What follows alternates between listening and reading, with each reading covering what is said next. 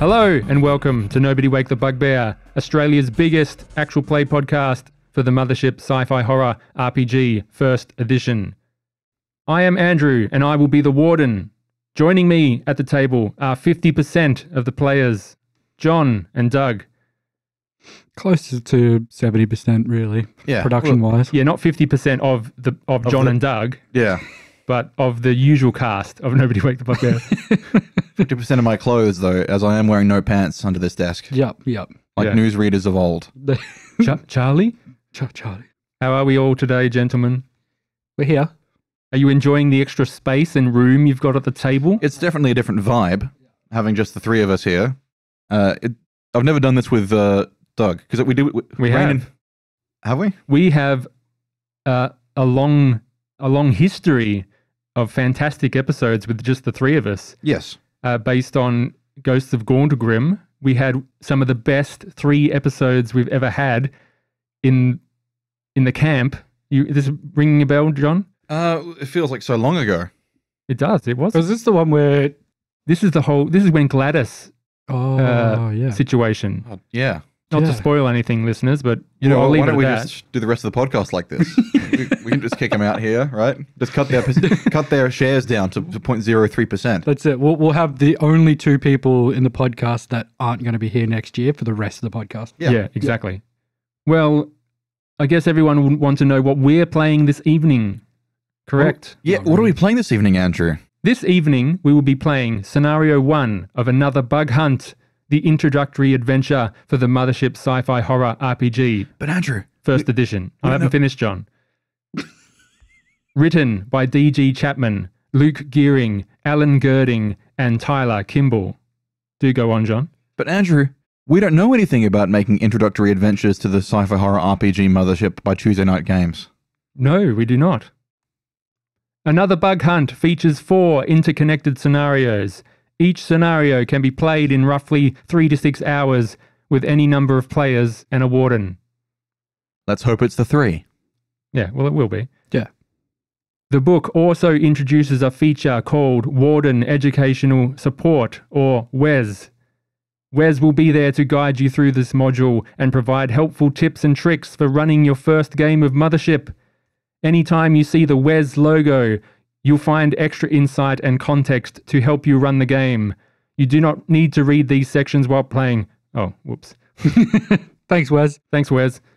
It's good, Andrew, because I know you're nervous about running a new game, a new system, and it'd be nice for you to get some help. So it's like it's like a little indicator pops up. I'm imagining a little indicator pops up and it says, "It looks like you're trying to roll a fear save. Would you like some help?" That's exactly what it feels like, and it's not annoying, but it's pretty endearing, I think. I'm so glad all of us have got Clippy. It was the first thing we thought of when it came to Wes. And it's a cool logo as well. It's 4 squares that spell out a W. So it's pretty cool. It's a good little logo. Thanks, Wes. Thanks, Wes. Well, I'm ready to get started. How about you, John?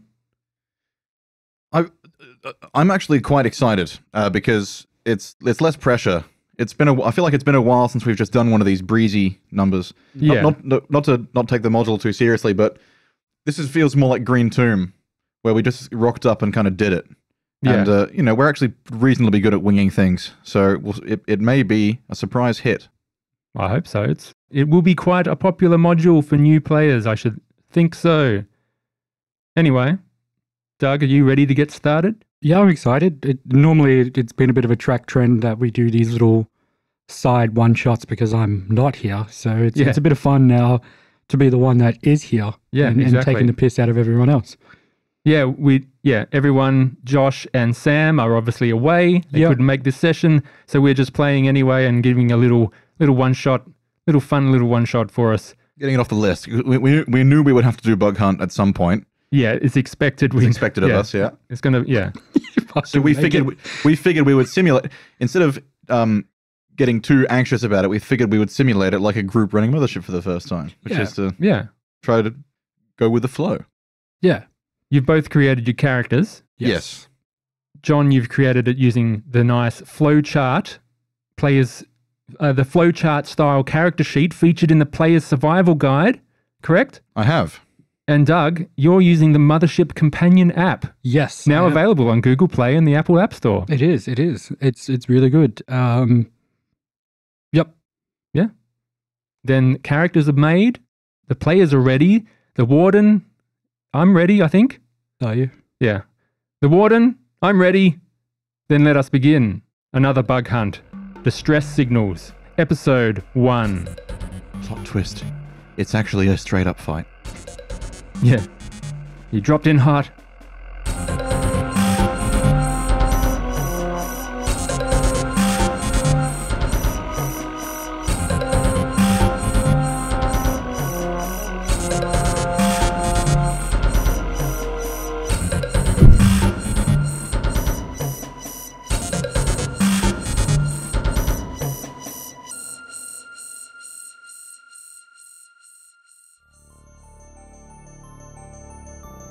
The scene fades in, glistening like a shining pearl in space. The Sato G5 Executive Transport, designation Orpheus, enters orbit of a lush jungle planet. Text flickers across the view screen. Destination reached, entering orbit of Samsa 6. We cut to the lower deck of the crew quarters. A man with well-kept but uninspiring features hovers next to a view screen. He stares at 5 people and a robot. Greetings! As you already know, my name is Mars Smithers. I am the corporate liaison and in charge of this operation. Before the briefing begins, can I get a roll call? Anders. You see a muscular man, Caucasian, but tanned, sort of rough stubble on his face. 5 o'clock shadow. Speak up. Anders here. Pilot. Present. Very good. Renfield. Next to Anders, you see a smaller Weasley copy of Anders, chewing gum loudly.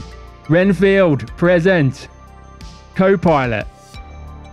We focus on the next crew member. Doug, who is this person and what do they look like? Are we in our hazard suits yet? No, you're in your normal gear. Right. So, sitting in the seat is a man in... No, you're floating. Well, sort of floating around is a larger man, quite burly looking fellow, in what can only be described as booty shorts and a singlet. So you just come out of cryosleep, obviously, maybe. Oh, it's just his work attire. Okay. He's got a sort of mutton chop facial hair going into a sort of horseshoe mustache, quite thick, with this sort of curly, short mop of hair on top. Very burly fellow. Fish here. Sorry, the name was Fish? Oh, Caden Sardine, but everyone calls me Fish. I don't have any fish here. I do have a Caden. Yes. Tick. Doug, what was your class? And what do you think? Come on. I'm a teamster. Sitting, floating around somewhere is my gear, which is mostly different assortments of tools, electronic tool set, a normal tool set, a little cybernetic scanner. He's the mechanic and a union man too. Yeah, good. Next to Fish is another man. You see a thin, muscular Marine in a white tank top, blonde hair shaved on both sides. All right. Yes, Rudolph.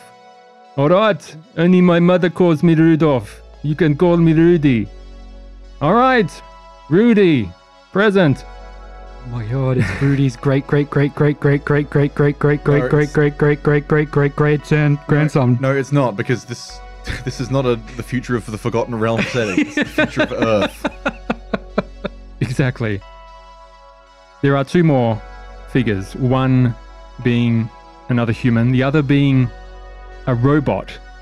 John, what is this thing you are playing? I am playing Gear Negotiable Anthropomorph Turret Licensed Independent, or Natalie, spelt Gnatli. You can just call her Nat. She identifies as a female android. She's part of the Red Gear class, produced by Gear Negotiable. A gear negotiable is just a military android that doesn't have attached weapons. It's just a versatile user of issued weapons. And the red gear is the military version, because there are Teamster versions as well, which are called blue gears. And as what Natalie looks like is, she looks like a spindly, kind of sleek jet fighter kind of android with long bandy limbs, digitigrade legs, like pointed finned elbows and knees. And for a head, she's got a horizontal elliptical shape, like a football or a melon, pointing towards the front. And she's got two big bug eyes of dark glass, like sort of tennis ball sized, where digital symbols flash in the eyes, like exclamation points and emoticons. And emoticons. And she's got a segmented cable coming out of the back of her head, like a ponytail that tucks into her neck. And she turns to look at Rudy and says, "You can guess what my mother called me? That was a joke, teehee." Oh, for fuck's sake, another robot. Why'd I have to put me with the robots? I can say the same thing about you. I tend to despise meatbags. That was a joke, teehee.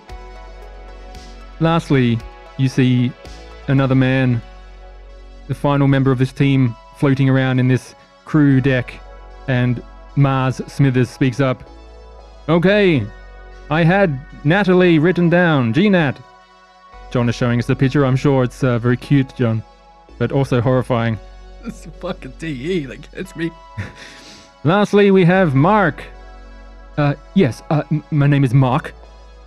Present.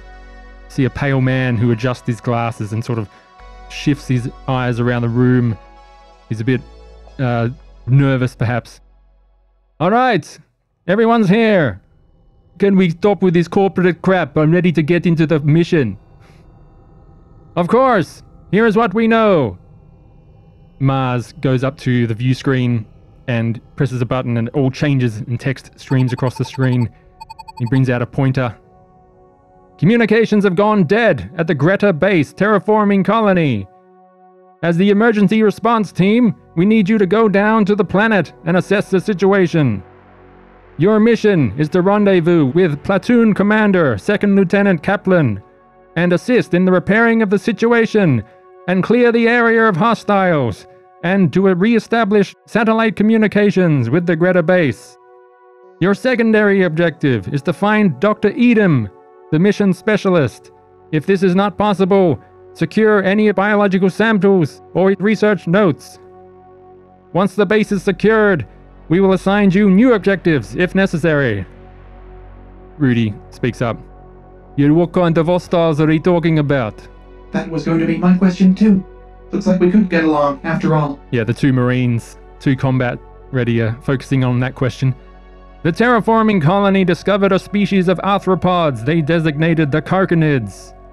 They were considered a nuisance and eliminated on sight. It is not known if they are the cause of the communication silence, but it may be a possibility. Mark says, Oh, marvelous. Marvelous. Oh, come on, Mark. You're not afraid of a few roaches, eh? Fish, do you speak up? No? Okay. No questions? So go in, kill some bugs, fix your comms tower. That is the gist of it, yes. Right. Yep. We will give you the mission organization chart. Here it is. Sweet. Have you got any blueprints on this this comms tower? That is Article 2 of your notes in front of you, but I will show it on the view screen. And up on the screen and on your little notes, you've got SAMHSA 6 mission organization chart and also a map of the Greta base. You see 2nd Lieutenant Kaplan, the platoon commander. You see a bunch of other personnels, mainly Dr. Edom, the mission specialist. And you see various other members of this terraforming team. A lot of members. Quite a few. So we've got 8, 16... 25, looks 25-ish members. You've got geologists, planetologists, marines. You've got engineers, exobiologists. And it is quite a significant team. Oh, you know what I forgot? What is it? I literally have a character who's based on a Starship Trooper from Starship Troopers. Okay. Fuck, he would have been perfect for this. Didn't bring him in. No. So there you have the organization chart. You see your 2 persons of interest, Lieutenant Kaplan, the platoon commander, or Dr. Eden, the mission specialist. And Sabol. Hmm?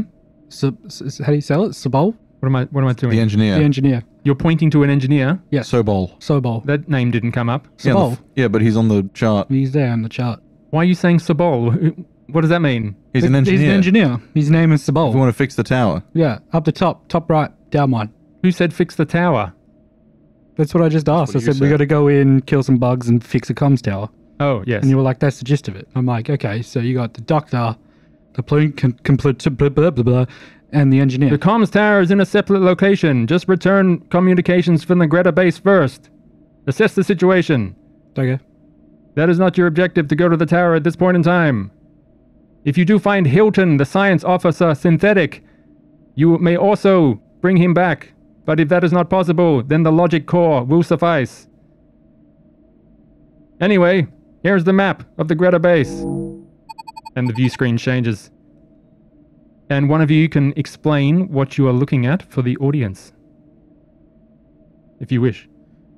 We see a network of pre-made sections of, like, segments of base, like tunnel, which imply that the base is assembled quite quickly. Like a prefab demountable. Yeah, a prefab demountable complex. It's a sort of it's a slight labyrinth with a central commissary, with hallways leading to crew habitat, armory, garage/utilities, command center, laboratory, freezer, and pantry.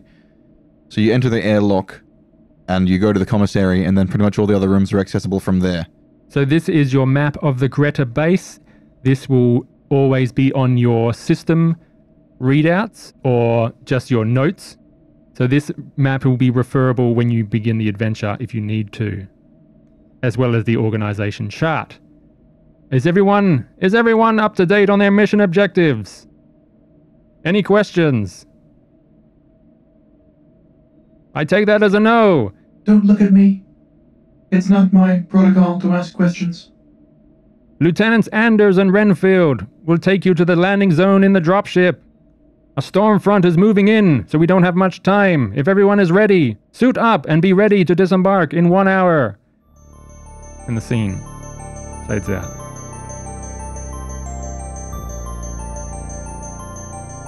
You enter this cramped dropship and you begin your descent down to Samsa 6. As you cross through the atmosphere, it is pouring with rain. A tropical storm has impacted the area and it's just pelting down on the glass. The fog is rising up. It's nighttime and it stinks of human sweat in this dropship. You hear the alarms blaring as Anders shouts back towards you. It's going to be a bumpy ride. Hold on. Boy, it stinks in here. Luckily, you're all about to have a shower. That was a joke. Tee. I'm not liking this fucking robot's jokes. Sounds like he likes them. Dick, that was a joke. Tee. This isn't the worst ride I've been on. Hey, fish. Hey? Yeah, you didn't get the joke. That's alright. Ah, so you're supposed to say it's a joke and then go tee-hee at the end of it, mate. Yes, that's obviously the robot humor for you. Tee-hee. You see Mark just shaking and his glasses are like shaking off his head. Oh, damn it. There's 2 Renfields on the screen. Oh, for fuck's sake.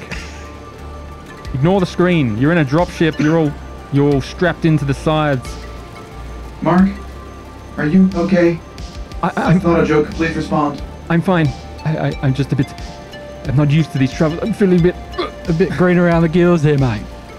Don't say green. Like how the gills part went over his head, but... Well, you'd know about gills, wouldn't you, fish? That was a joke to you. No, yeah. Constant one-liners from this character. You hear the alarms blare and you break through. We're breaking through the system now! And you see through the lights of this dropship, you see the trees of this jungle planet, just thick.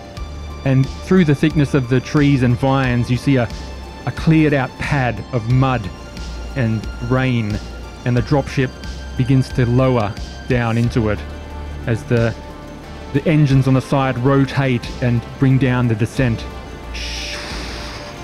All right, we can't stay for long. I don't know if we're going to be able to settle here or fly back, but we'll try. It settles down and just splotches in the mud, and the doors begin to open. Look alive, people! Right, let's move. I've got the feeling I will need servicing after this is over. That's right. I've got the gears and stuff to suit you up, sweetheart. And Rudy gets out holding his combat shotgun on his side, and at the back is a SMG sidearm. He's wearing standard battle dress as his boots splelch into the mud. You were all given hazmat suits as part of your corporate gear, also with a company issue SMG. Yeah, I didn't get one. Mark is wearing such suit, and he has the helmet on, and he is not feeling the effects of the rain, but Rudy seems to look up and smile as it pours on his face. Fish, what are you wearing? Are you wearing a hazmat suit as well? I'll have it, but I won't have it on. I'll just have like the suit on, but not the helmet. Oh, all right. Everyone do a comms check. I'm going to try to radio home base. I'm going to try to radio the Orpheus and pick up any systems. Do a scan for channels. Roger, roger. Radio check. Yeah, Rudy does a radio check along with Mark and Natalie and Fish, Anders and Redfield. You scanning the channels, you can pick up yourselves. You're all okay. Fish, you're scanning for channels. Rudy, you begin hearing. You suddenly hear Anders and Renfield just go, God damn it! You right there? We just tried to scan for the open channels and it almost blew my eardrums off. Oh, Jesus Christ! Right, don't be doing that. Right, okay. Let me try. Natalie, you open comms to the open channel and you just get this screaming static. It almost overloads your system as it just bombards you with this information. I turn it off. And you turn it off. I concur. I would advise against trying that. Is it like a static or is it like just... Static. Okay. Overwhelming feedback. Indiscernible. Right. Okay. Right. So are you wearing a helmet, Fish? No. So the rain sort of spilling in your suit a little bit, maybe if it's the seal's not connected. You're wearing a hazmat suit, right? Yeah. You got the helmet off and it's pouring with rain? Yeah, but it's sort of tucked in so it can't really get into the suit. So visibility is very low. It's pitch black and you just see the lights of the dropship just shining out. Anders comes out, screams his head out of the back of the ship. We're going to stay here for a while as long as we can. Just try to radio back if you need any assistance. If we have to leave, we'll tell you. But just hunker down. This storm's coming in hot. Okay. Copy that. All right, jokers. They're about to be trekked through the jungle, eh? Oh yeah. Why is it you think they gave us a hazmat suit? Because we're on a foreign planet. There's all kinds of fucking monsters out here. Because your figures aren't as good as mine. That was a joke, Tiki. Fair enough. This fucking robot's a true comedian. And he stomps off into the mud. You are at the landing zone. You are about 15 minutes away from the Greta base by foot through the jungle. I think that Rudy fella likes you, eh? I just see him as a friend. Let's proceed. And you just follow Rudy trudging off into the jungle. For any female listeners, I apologize. This is the representation that I'm giving you. We did have a talk. We were like, we don't, most of us haven't played female characters yet, so I was like, I'll do it. I was going to do the android, but I thought I'll do a female android. Not that it makes much difference here. You begin trudging through the jungle. Rudy brings out a combat knife, and he just begins slashing at the flora, the vines cutting through. I've also got a long shear that comes out of my arm. Is it attached? Yeah. Excellent. I've got like a hacksaw, but that's not going to do much. Hacksaw? Yeah, that'll do something. I've got let's say it's a tomahawk. I've got like a long Yes. Nice. tomahawk attachment that my hand turns into like a sort of fly swat shaped. So you're making pretty slow going, cutting through this sort of vines. It seems to be it's not very well maintained. You think if it's a path to a landing zone, it should at least have been cleared within the last few weeks or so, you're not sure. But it could just be the torrential storm that's just blown over all this crap in the way. Yeah. And you squelch through. Something tells me no one has been through here in a while. It's swampier than an electrician's ass, but yeah, I'm getting the same feeling. And you see in the distance your lights opens up into a clearing, and it shines against this prefabbed greyness against the greenery of the jungle. I think I see it up ahead. Looks like it. You see a modular prefab base choked by tumorous vines, scarred by the rain, and appearing completely deserted. There are no lights on the Greta base. Home is where the heart is. That was a joke. Tee-hee. You see thick mud makes it hard to move in this area. And even through your comms, the heavy rain pelting against your visors and comm units are making it hard to hear as well. You can try hailing the Greta base channel once you are now closer. Let me try first. Okie dokie. It was bad for the ears. Last time. Let me try, you fucking robot. You might not even know what people are talking about. Oh, yeah. Rudy patches in. And you scan for this local channel, and Rudy just goes, "Oh, shit! Shit!" It's a bit loud there, mate. Or there's this fucking someone screaming through the microphone or something. It's almost like we told you it was a bit loud there, mate. I did try to emphasize earlier. Fuck. Mark goes, "Are you told not to use the comms? We're just going to have to speak." And he's all muffled because he's not even using his normal comms. You know, there's a little, you see the button, you flick the button and it turns your proximity, Mark fiddles with the buttons and accidentally goes on the open channel and he goes, "Ah!" and screams into his suit. Fucking amateurs. Mark, is this like your first mission or what? No, I'm a scientist. I'm here to provide advice. I'm here to collect the samples I have to identify the samples. As a scientist, what is your opinion on the feed of the comms? They said the comms were down. Something must be that maybe it's blocked or some signal's being sent out that's garbled. I don't know if it's the rain or something else, but we couldn't hail them, and we've confirmed that. Well, when I was on Tirama 4, there was this flyer, and it got pretty out of hand, and all of the responders were a bit amateurish. There was so much radio comms going on that no one could actually communicate because there was just so much interference from everyone else communicating. Well, could be similar to that. The base looks dead. It's completely without power. How could there be too many comms during a storm as well? It doesn't seem right. Well, we're not going to find out here. Let's get out of this rain. In we go. Okay, so you're sitting out the side of this Greta base, and in front of you, the tracks through the mud, there are thick tracks leading to the airlock.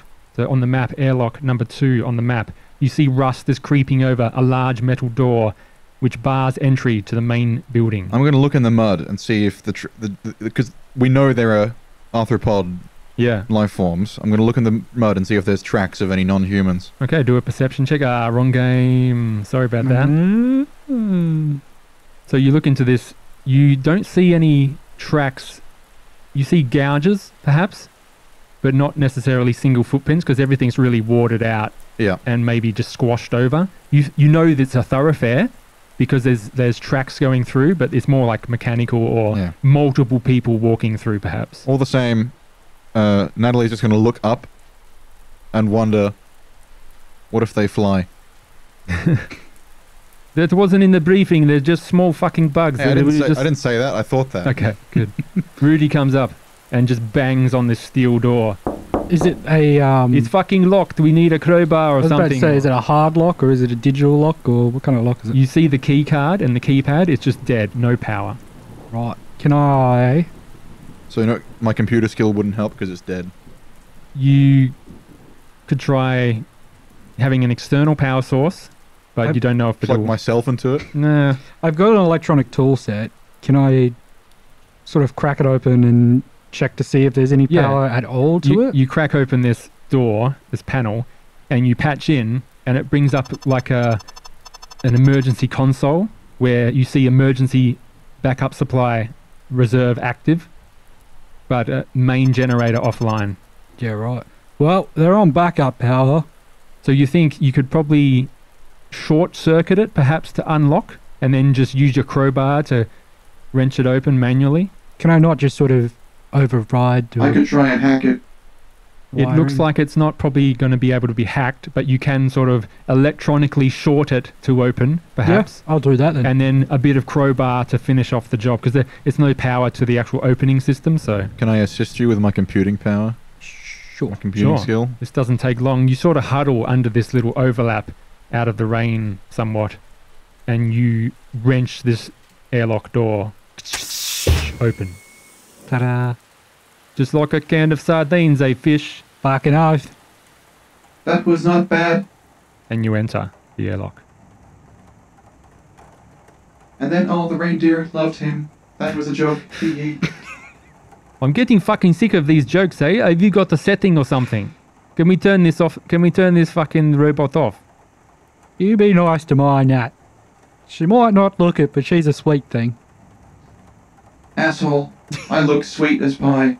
That was a joke. Tee hee. So inside this airlock, you've got muddy floors. You're trekking in even more mud. You see storage lockers lined against the walls. This is the greatest character I've ever made. I fucking love it so much. We better scare of these storage lockers, eh? He goes straight to it and pries one open with his knife. He just... That's it's people's shit, but okay. Well, look, if they've got a problem with it, they can file it with corporate, all right? I'm not saying nothing, Rudy. You do you, brother. He looks in. There's one hazard suit in here. There's 2 pulse rifle magazines. Has anyone got a pulse rifle? Hang on. No, I left it on my other pants, sorry. Yeah, I know fucking nobody has it. It was a rhetorical question. There's some sort of Christian shit as well, a rosary or something. Oh, nice. He chucks that. I would take that. But who ever heard of a religious android? As Mark is looking at the rest of the lockers as Rudy's opening it, I don't want to alarm anyone, but a few of these lockers have deep indentations across it. And you look at the last one and you just see what you could only assume is to be deep gouges in the metal. That's a nasty looking slash. Right. What do you think could have done it? I'm going to hazard a guess here, right? And say a bug.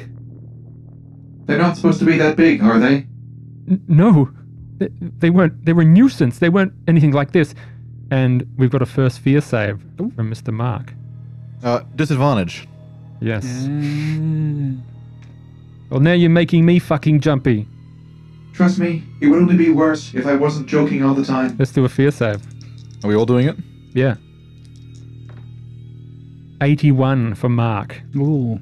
I'll probably chuck me helmet on and sure. Turn the little headlamp on. You didn't have that on before? You're walking through the dark? Through the forest? Through the jungle? Rudy has his lights on. Oh. Yeah, my eyes were like well, I have beaming. a flashlight as well, so... Okay, excellent. I'll say I had the flashlight, and now I've got I failed my fear. 84 over 75. I'll be rolling fears too. Oh, shit, sorry. Rudy failed as well, but he tries to hide it.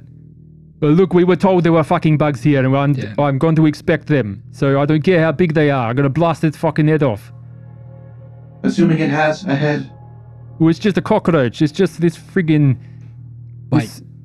on your readout before in the briefing, you just got this small crab-like arthropod about the size of a dog, and it didn't have massive claws like this. Could be Fish, what happened? What did you get? I failed miserably. Yeah. Good. What'd you get? 71 on. Rudy failed. He got 67 over 56, even with his significant fear save. What did you get, Doug? 71 over 27. 27 isn't very good. And lastly, Nat. Nat, I got 84 over 75. Jeez. This mission is already more complicated than advertised. Well, that's just the usual to expect from the company. They send us into these shitholes. So let's say it's not one of the bugs. Some psycho did that. went crazy with gardening shears or something. Still, bad news. What if it's some kind of alien fever? Look, I don't want to talk about anything biological. I threw out the hazmat suit. I could put this one on. I never want to talk about anything biological. That was a joke, tee-hee. Alright, let's get moving. And he goes to open the next door, but it doesn't seem to budge either. Is it the same kind of mechanism as the airlock? It is, but Fish, you would know that this door you would need to close the other door to open this one, otherwise it would. It's an airlock. It's an airlock. Right. So you guys, give us a hand here, Rudy. We're gonna have to shut this door to be able to get the next one open. All right. And Rudy comes up, gets out his. No, he just grabs the handle and just tries to slam it shut. It just rusted grinds against it, but it does close. And you can open the door. Let's open the door. Yep. You open the door. Crack it open. You move in. Rudy takes point along with Natalie, Mark and Fish in the rear. Yeah. And you creep forward. Into the commissary. You enter the commissary. I don't feel welcome in these sorts of rooms at the best of times, for obvious reasons. Tee-hee. You open the door, and just the smell of corpse, rotting flesh hits your nostrils. I've got my helmet on Fear. now. Well, Natalie, you're a robot. You don't have nostrils. Well, everyone who can smell... It's just Rudy, I think, because me and Barker got our helmets on now. So Rudy smells this and makes a fear save. At disadvantage. At disadvantage, you son of a bitch. Yeah. 17 and 29. Pass. Nice. Shit, someone opened a fucking window. This place stinks. Things like what? Like a dead body or something. Someone left a fucking corpse in here or something. I know the spell of death. Bit of rotten, mate. Wait. Yep. Okay. Tripping over his words there. You see the commissary ransacked. Everything's dark and the shadows casting long shadows against the walls. You see a ransacked mess hall and recreation room.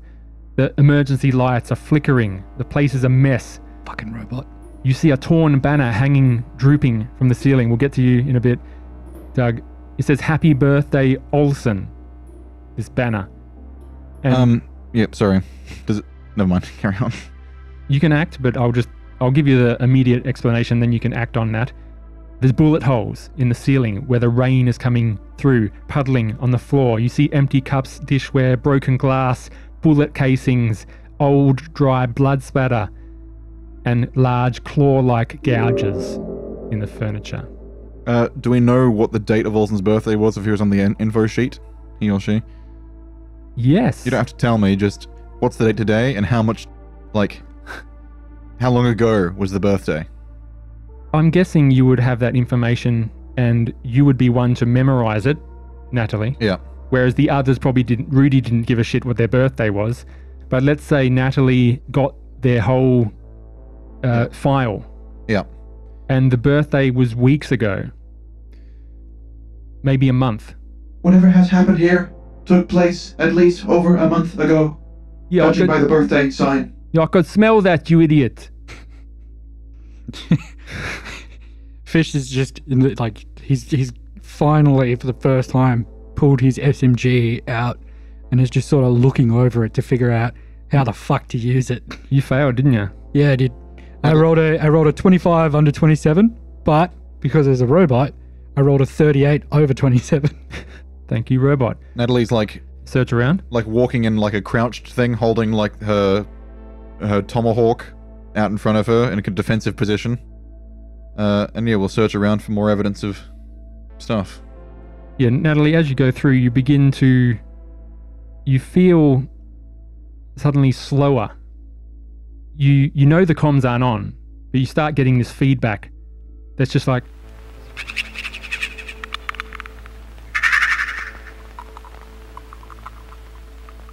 Make a sanity save.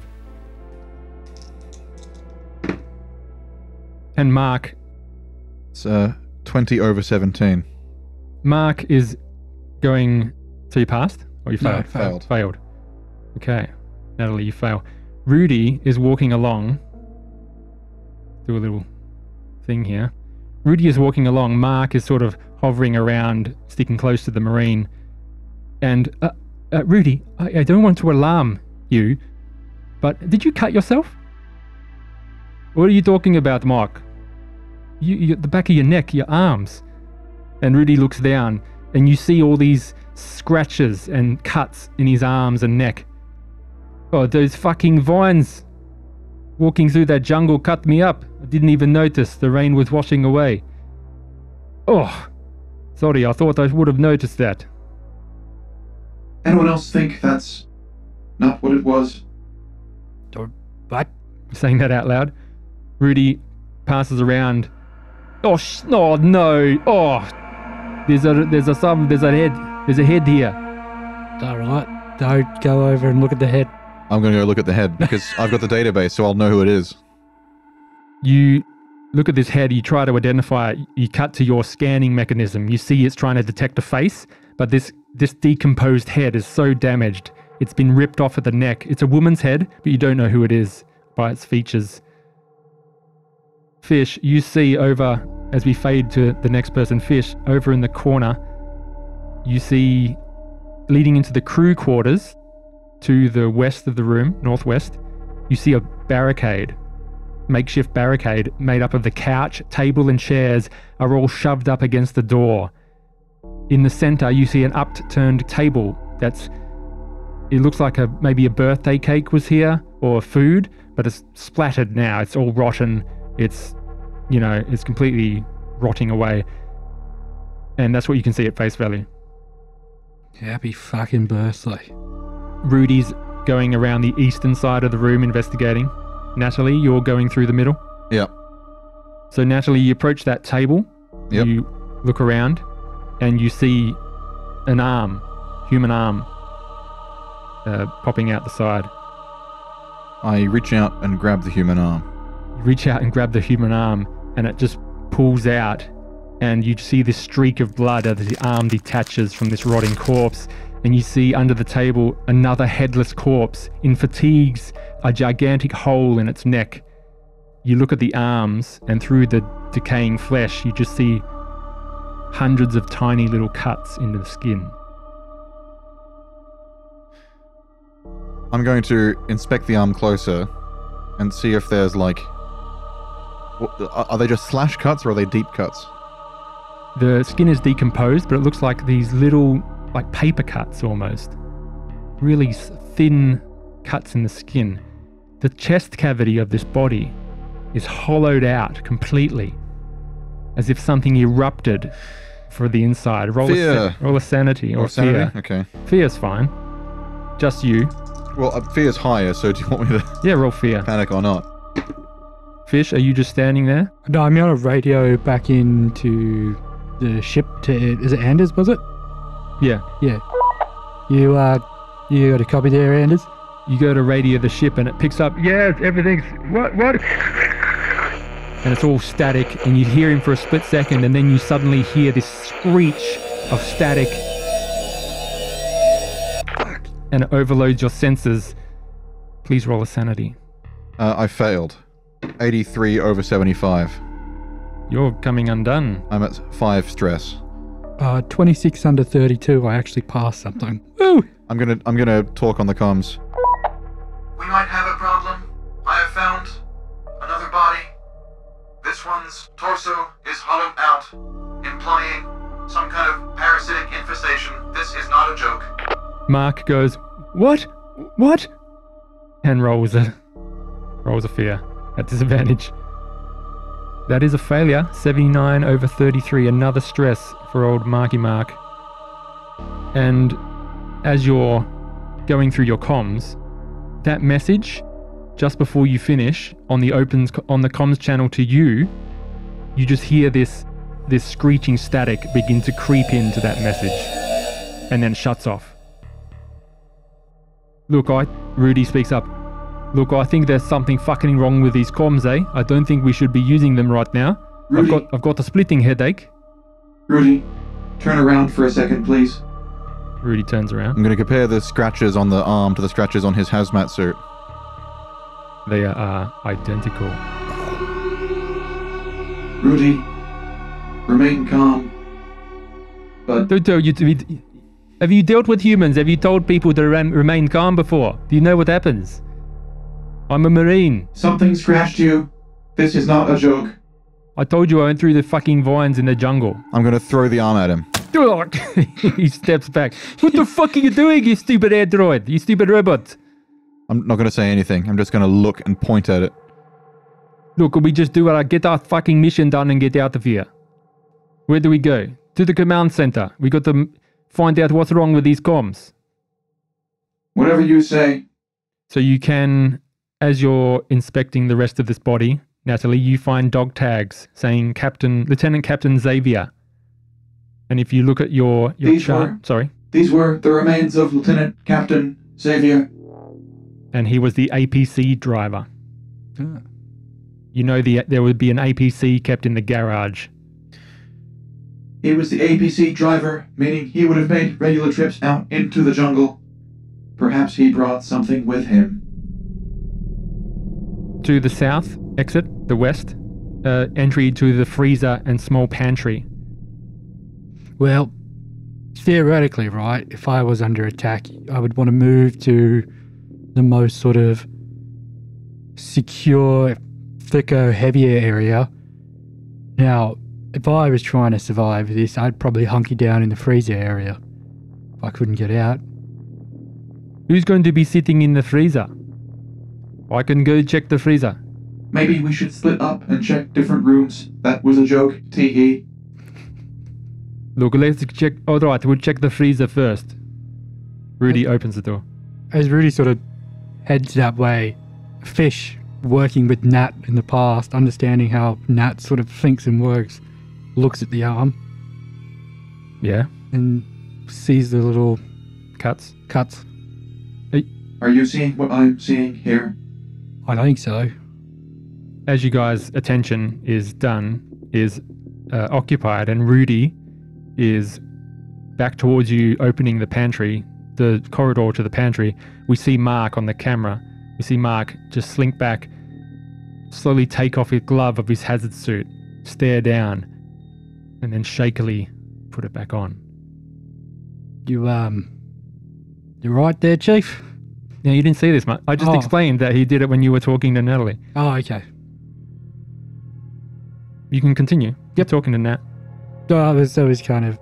I mean, 2 and 2 might equal 4, but that doesn't have to necessarily mean that 4 is going to move on to 8. Just because those scratches are there doesn't mean it's what killed him. It could be... You said he's an APC. You said he probably brought something back with him. It means he goes out into the forest regularly. Scratches could just be that he was out in the forest. You hear Rudy's voice echoing down the hallway. We got another body!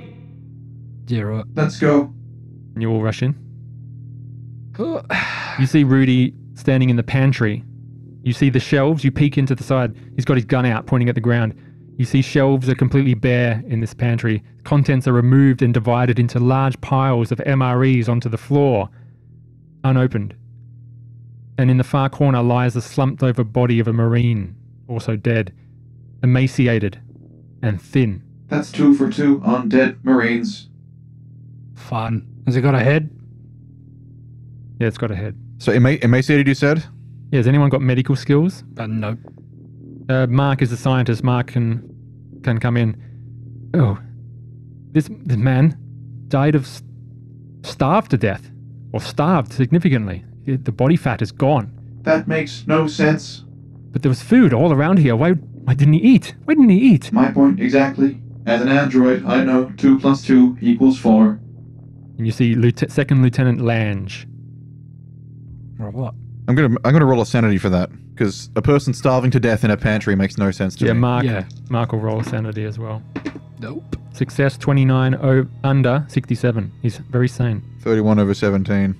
I'm at now 6. What am I? 56 over 32. All right. You want me to check the freezer? Yeah. Go ahead. We'll cover you. Maybe we'll find the big fatty. Dad, how nice would that be? don't know what that means. It's a rather large human being. Oh, you mean like the prerogative, not the body part? Yes. What the Yes, the prerogative. Rudy opens the door. Derogatory, rather. And you see this walk-in medical grade freezer. No, sorry, he doesn't open it. It's locked. He reaches out his hand and tries to open it. No, I almost bought a fucking lockpick set, thinking, no, I won't need that. I can use the best lockpick I've got. I've got a shotgun. I can blow this lock off. Blow it right off. I mean, go for it if you want to waste around. Wait Otherwise, a minute. give me a couple of minutes to work my magic. Rudy. Oh, no, I'll let the fish make his... You got to let him swim. Yeah. We should be careful about making too loud of a noise. That too. Oh, you are correct. I'm going to do a perimeter search. I'm going to go back into the commissary and guard the door. Time, Yona. I'll go with you. All right, they disappear, and Fish, you are left with Mark in front of this freezer. Work on this door. So, Mark. Yes, Fish, was it? Yes. Which, I'm afraid we haven't spoken much. No. What's your story, mate? As I'm sort of pulling the paneling off this. Well, you can tell he's a bit, you're trying to maybe take his mind off what's happening. Yeah. Well, I worked for the company for about 3 years, and I wasn't part of the initial terraforming operation, but I was on reserve.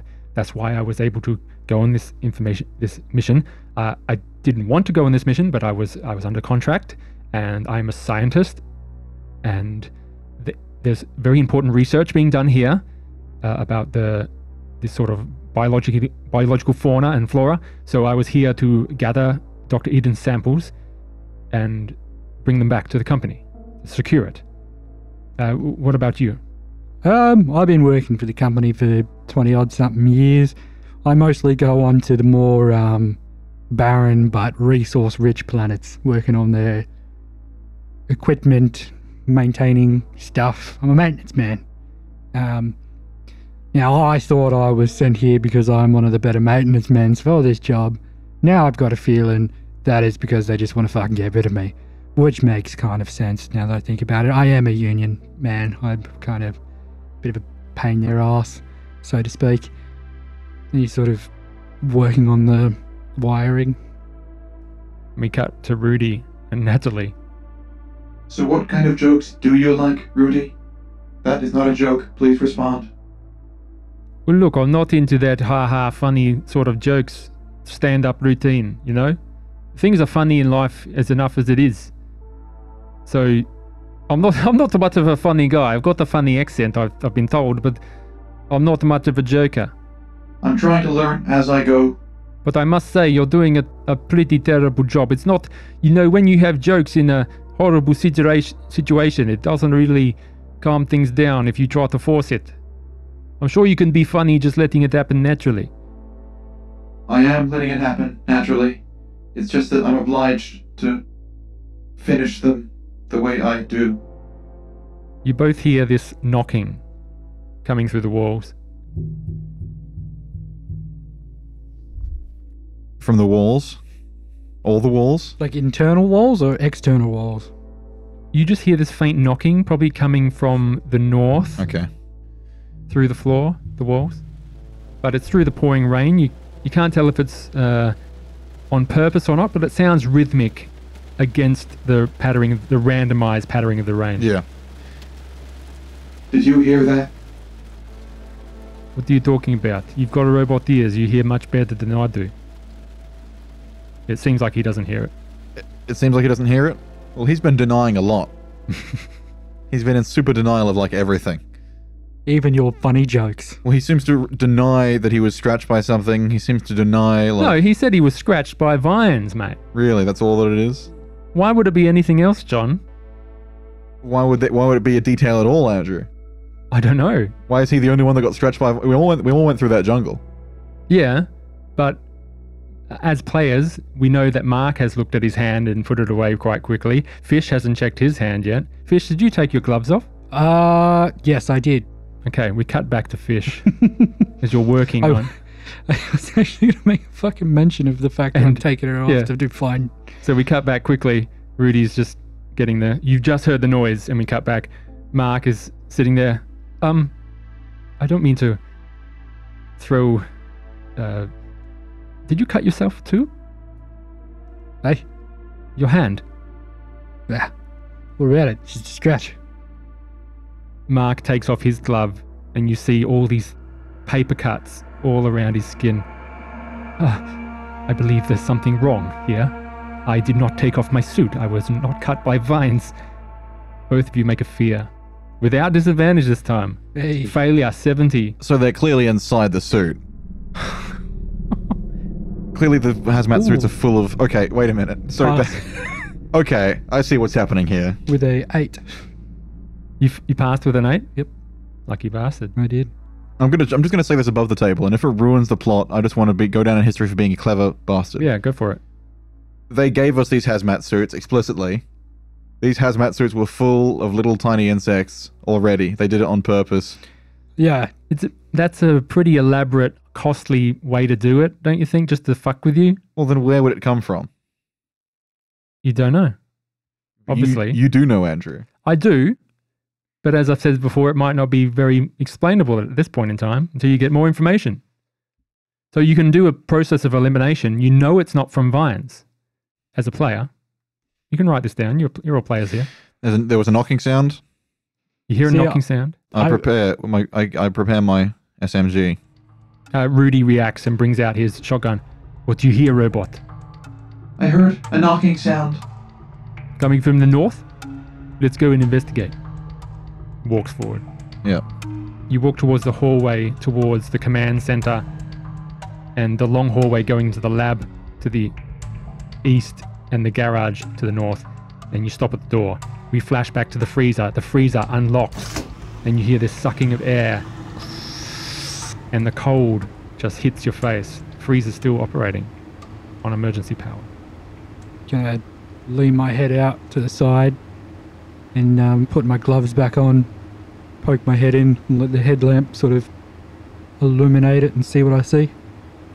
You were probably prepared for this. See a corpse, frozen completely, a Marine, and a discarded medical case next to him. The frozen Marine, Called it. is wearing a tinfoil hat, Didn't call that. and his dog tags say Lieutenant Corporal Resnick. Resnick. What do you see, Fish? Well, I called it. Someone did try to hide out in here. Is he dead? Is he dead? Yeah. He's wearing a tinfoil hat. A tinfoil hat? Yeah. I'm gonna just take his dog tags, pocket them. You take his dog tags, and in one of the hands he was clutching a plastic vacuum tumbler. It just falls out of his hands, snapping off his fingers, just fall onto the floor. And you jump a little bit. And you just see this frozen plastic container with this liquid inside, completely frozen. I'll grab the container. Is that a medical case? I was shaking it out to give it to him, being like, hey, you're a doctor, right? Yeah, let me have a look. Yeah, what the fuck is that? Is this what you're all looking for? So there's two things. You got a medical case and a plastic tumbler. Yeah, the tumbler is what I'm giving him. He looks on it, scratches off the label. The frost just covers over this label. And you see on it the chemical symbol for hydrofluoric acid. Hydrofluoric. Ooh. And we cut to Rudy and delicious Natalie. calcium. Are we going to search through this door, or should we tell the others? I don't want to open the radio. Let's wait to see if anything happened to them before we start some more shit. Alright, you stayed here. Keep an eye on that door. Obviously the barricade is fine. There's nothing going to come through that in any time. And I'll go check on the others. Okay. Just as Mark's reading the hydrofluoric acid, Rudy comes in. You find any frozen chips in there, bro? Yeah, got a bit of... No, I'm not gonna make that joke. Not this guy. Nah, we found some shit though. There was a dead frozen shit. I was correct. There was a person in there. So, but Doc's looking at it now. Looks like hydrofluoric acid. Yes, there's hydrofluoric acid and a medical case. he pops open the medical case that you've got, and this hiss of frosty vapor comes out. And he looks through it. Medical supplies. Chemotherapeutic agents, mainly used to treat extreme radiation damage. Chemo? What's that got to do with hydrogen? Okay. Well, there can be radiation hazards on foreign planets when dealing with mining and such. Yes. We didn't detect any radiation on the scans, but they would have had these supplies. This is a Marine. Perhaps he just grabbed any supplies he could and tried to hold up in the freezer. Makes sense to me. Is my reckoning. What did you find out there, Rudy? Natalie heard a noise coming from the north. We're going to check it out. We were just waiting for you. Natalie's going to walk up to where the knocking sound from a knock on the wall. The knocking has stopped. You knock on the wall. Dum, dum, dum. You listen. And you just hear... It doesn't come through your comms, but you hear... No, you're supposed to say, who's there? That was a joke, tee-hee. Oh god, knock joke. Oh, yes. Brilliant. And you just, you get this reply and it's just intelligible clickering. And Rudy comes out with Fish and Mark. Why does no one else hear you?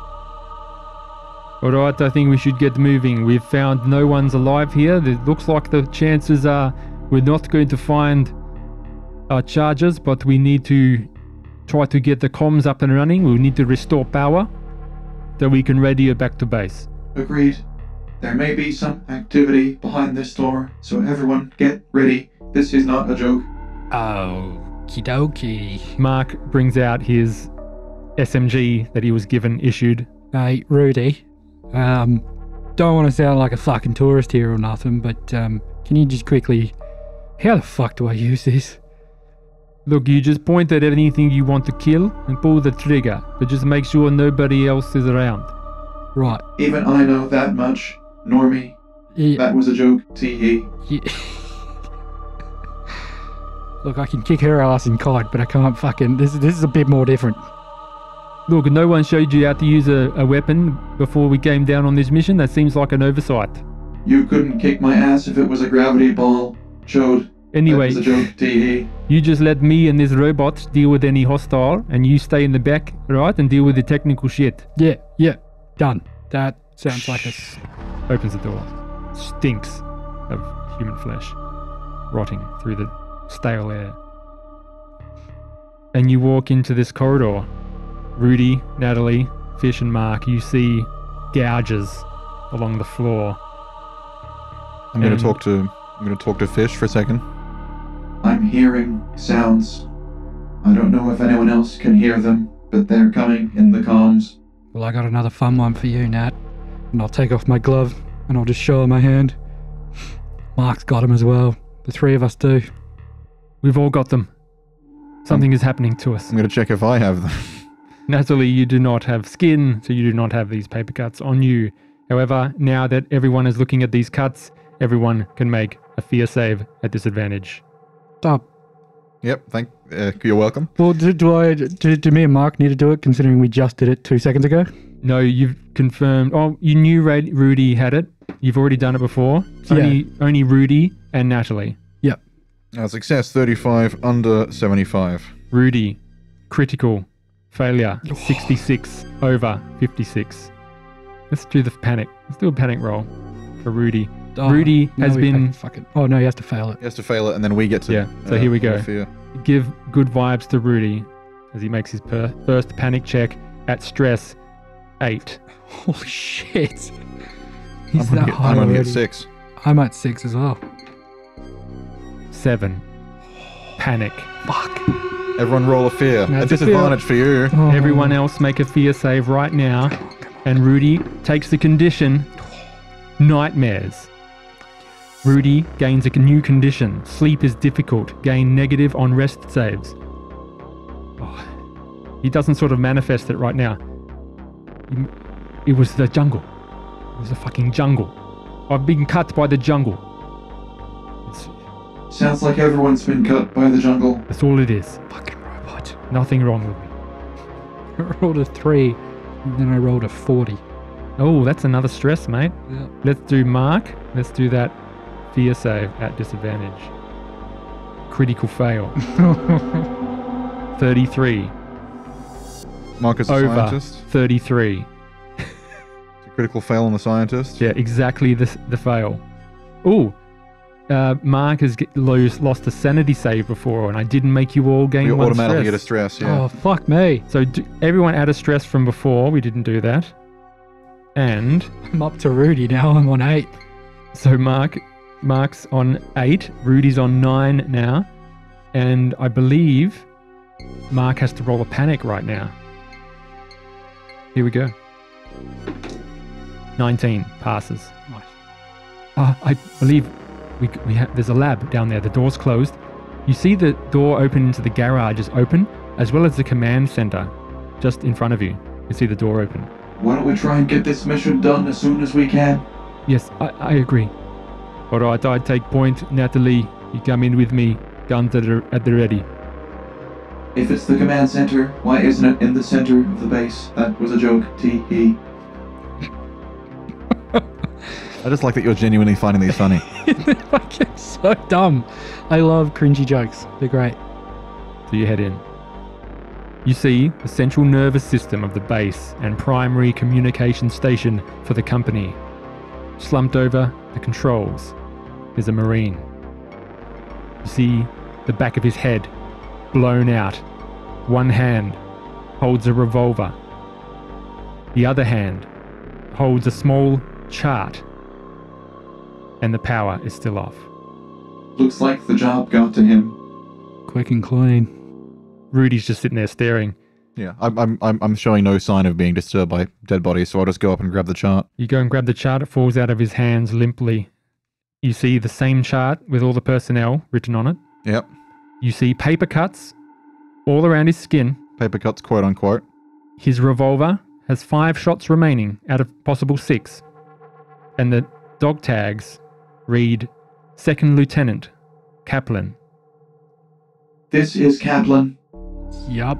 We'd fade back, pass back to Rudy, see his face. We pass back to Fish, washes over his face. We pass back to Mark. The camera spins around, and behind Mark, silently crawling through the corridor, sneaking up on him, is this large crab-like creature with dozens of legs, a huge central mouth, and a hard, spiked carapace as it opens its mouth and shrieks. And we'll see you next time.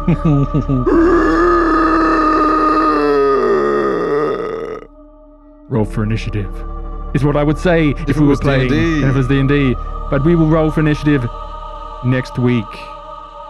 Do you think it's going well? Yeah, Yeah. You like it? it's going all right. This is the highest I've been this quickly in stress. Yeah, you're only in the first couple of hours maybe. There's something I want to try. And I feel like the fact that they specified it was hydrofluoric acid might work. Oh, So we will see. you And got a that is- plan cooking. To just fucking lob it at the monster. After I panic shoot, of course. Yeah. I really want to end this adventure by blowing up, fucking myself up, because I have the perfect line to finish on if that's what I do. I'm sure you've been cooking that one of the jokes up for a while now. I like the idea that Nat and Fish have been like a duo for a long time now, and Fish knows that Nat has this explosive head, and to fuck with him, Nat just occasionally just starts going beep, beep, beep, beep, beep. I just go beep, beep. No, I just go. That was a joke. Well, everyone, that was part 1, episode 1 of Nobody Wake the Bugbear Plays Another Bug Hunt, Distress Signals. Scenario 1 of Another Bug Hunt. We will be back next week. Thank you for watching. Thank you for listening. And we'll see you in space.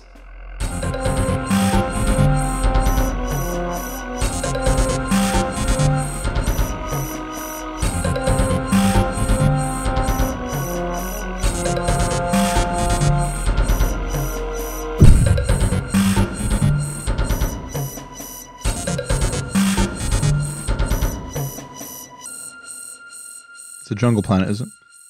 Full of bugs. Reminds me of Predator. Yeah. I feel like I should have brought a flamethrower. Well, you didn't. We're going into the Green Inferno. All right, here we go. It's good for you. We're all relaxed. We're going to have a fun time. It's going to be fun. No pressure. No expectations. You know what would be funny if this just becomes the big one? Like, because it's I guarantee it won't. It's the, the intro one. It's the one that it's everyone's introduction to Motherships. The Ypsilon one. So everyone's just like, oh, we'll see what other people are. But then people will say, oh, they changed so much. We can't use it. All right, here we go. No, that's the plus side. It'll be changed so much that they can let their players listen to it. Yeah. How do I get out of this chicken shit outfit? Hudson, come here. Come here. Some intro. You fucking idiot. Instead of adding 3 magazines, I added 3 extra SMGs by accident. Well, they got a magazine inside. It's just... You're a firm believer in the drop and go. Yeah. You just pull out one SMG, fire it till it's done, throw it down and grab another. No action reload. It reminds me of that picture I saw of the guy. He was shooting the gun. He ran out of ran out of bullets, took the magazine out, threw the gun, grabbed another gun, put the magazine back into that gun and kept firing. Sorry, just let me get some effects here. This reminds me of Golden Sun by Isaac Asimov. It's got like some kind of jungle expedition. They've got an android with them. And it follows the 3 laws of robotics, but they like programmed it to not be able to recognize a human being. So it still can't harm a human being, but it just doesn't know what a human being is. See, that would probably be a massive design flaw in robots in general, isn't it? To assume that all robots are built with this "you can't harm human beings" stuff. Yeah. Only for it to then be able to be reprogrammed that it can't register what a human actually is. Yeah. Well, what's funny is that Isaac Asimov wrote those 3 laws because he was sick of sci-fi stories being about robots taking over. And so he said, you can write interesting stories about robots without just making it about them doing an uprising and taking over the world. And that's what the 3 laws are actually devised for, so that he could eliminate all plot holes that come from, well, why would you build that? And then ironically... And then he had to... All of the robot uprising things were playing on the whole... Yeah. They consider Isaac Asimov to be an influence. All right, ready?